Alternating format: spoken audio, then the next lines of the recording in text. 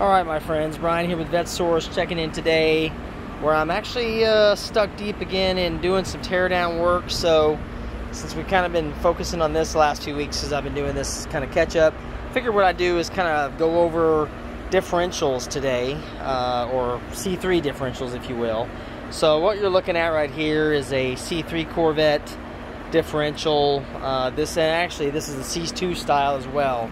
So this would be the differential style that was made or produced from 1963 up until 1979, and then in 1980 they went to the aluminum case differential, which I haven't been able to feature one of those, but I'll probably get to that pretty soon.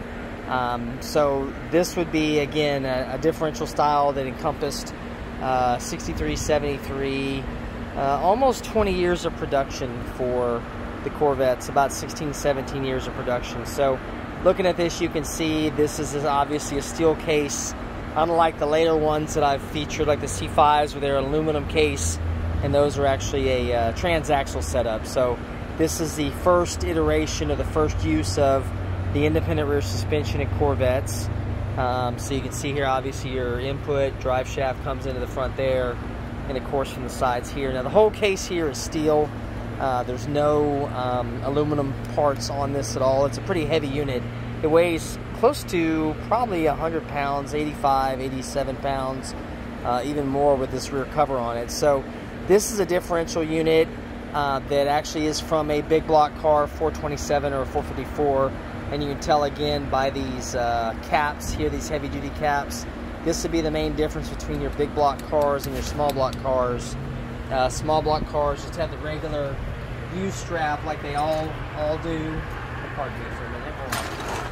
I'll shut my door here.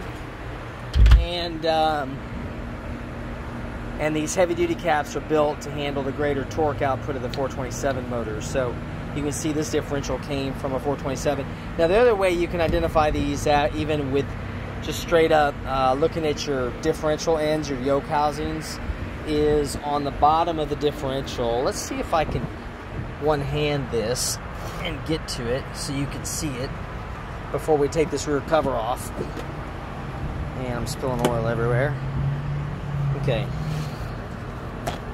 Let's just put that down there for now. And then what we'll do is we'll set this down so you guys can see what I'm doing here. Okay.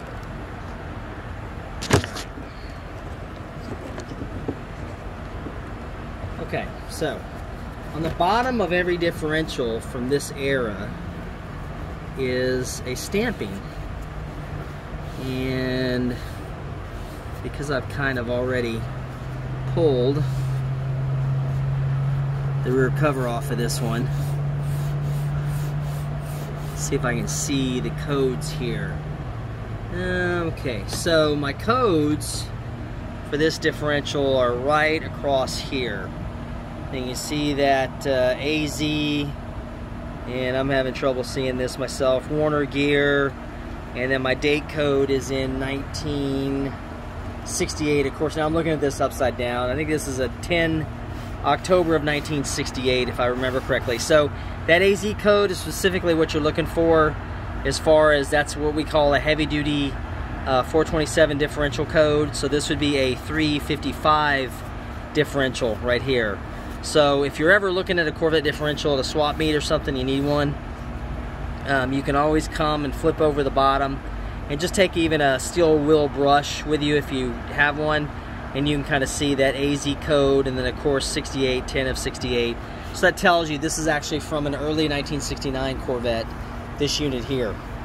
And this is pretty much on all the years from 63 up until heck, even the C4s have this differential code stamped into them. The C4s is a little bit different. It's stamped, it's actually laser etched into the bottom. So what we're going to do real quick here, and you can see of course there's our part number here of our main case up here in the front, and the back plate, back cover will have also a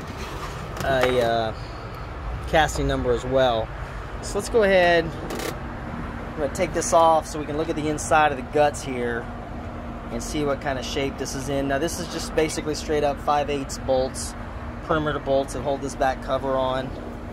And I've already pre-loosened these and drained it so we don't make a mess. And of course, there's our casting number there for our back cover as well. So there's a lot of casting numbers involved in these. So we're going to take this off here. And that way we can inspect the gears. Now I set this one aside for another one of the 427 cars that we're working on here, our long-term projects, because I've got one that needs a correct differential in it. Over the years, these differentials didn't always survive. So sometimes they got replaced with the wrong differentials. Whatever was on hand, people would get or put in there. So I've got one car that needs the correct differential, and this one happens to be actually not only the correct differential housing date code, but it's also the correct gear ratio, which is really amazing because you don't come across it very often. So you can see there's the inside of our case. Definitely heavy duty rear cover there. It's all cast iron basically. So again, once you take that cover off, you're going to be able to see in here. Now a lot of Corvettes from this era are limited slip differentials, this one included, but a lot of them are not. They came without limited slip, so they're not technically all the way together posi, they're just a limited slip differential. Now if you've never looked at the inside of one of these cases before, of course this one's pretty filthy inside. This is grungy. It's been sitting for many years. You can see I've got my ring gear here, and then of course my center clutch pack set up here. Now this one here actually looks pretty good. Our C-clamps are in good shape on this one. A lot of times on Corvettes, what you're gonna look for too, that C-clamp that's right in that corner right there is broken. And these yokes will just come straight out of here. So my C-clamps are good on this one. Let's see about this one here. Yeah, that one's good too. And what I'm doing is I'm kind of looking to see. Now I know already I've counted, obviously, the amount of times the input shaft spins versus the amount of yokes. But I'm just looking for verification on my gear set here. And, okay, there we go.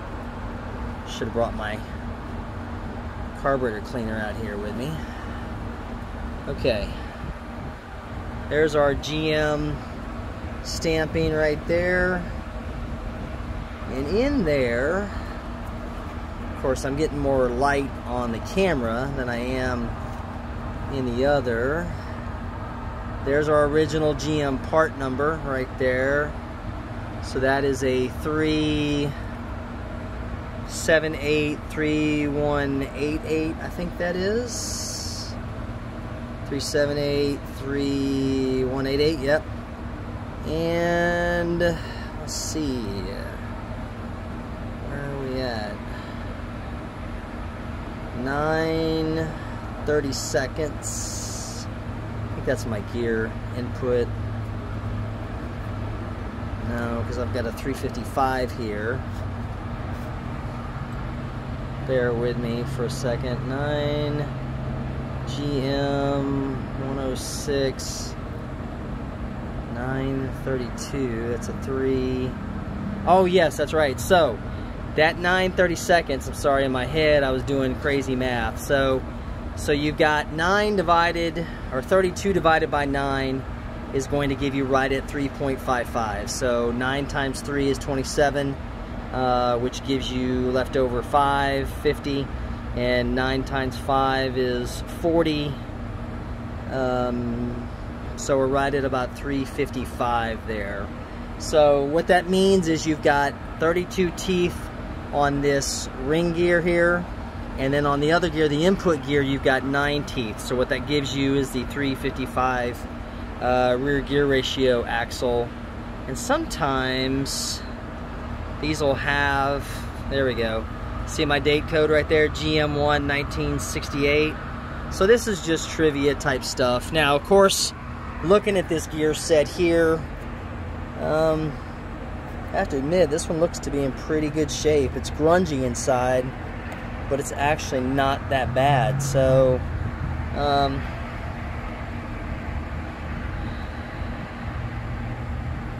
let's see here. Yeah, no, that's really not too bad. So this is a pretty good unit here, actually. I'm glad I set this aside. This was a big block car I dismantled many years ago and kind of left this sit until I had time to get to it. So you can see here, rear differentials are actually just pretty much a straightforward, simple type of operation. We're looking at a 90-degree transferring of power, obviously from center line of the car, parallel running backwards, and then we shift power 90 degrees to our rear wheels.